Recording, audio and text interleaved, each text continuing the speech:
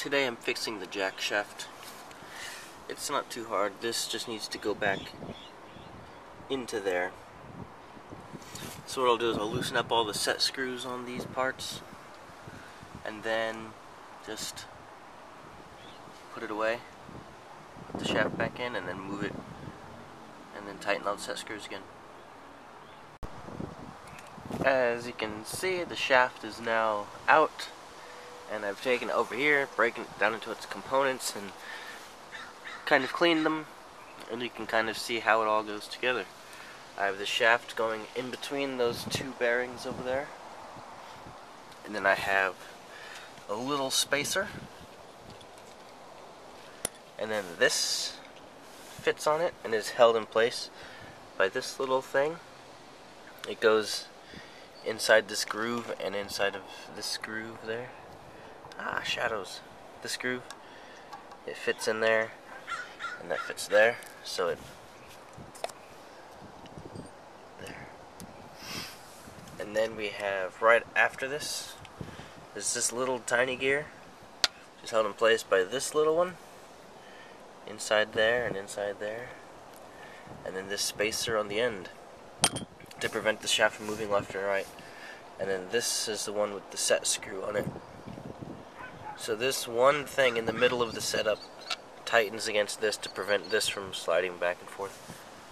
So that's how that goes.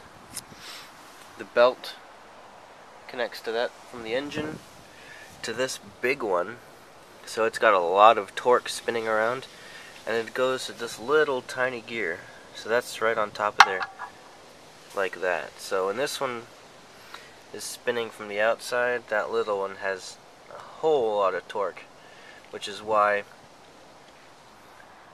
can move these big tires and get this whole thing through like deep mud puddles and up giant hills, all because of this setup right here. So anyway, I'm gonna put this back together, put it back in there, and then try and find some way to make sure that it doesn't come out again.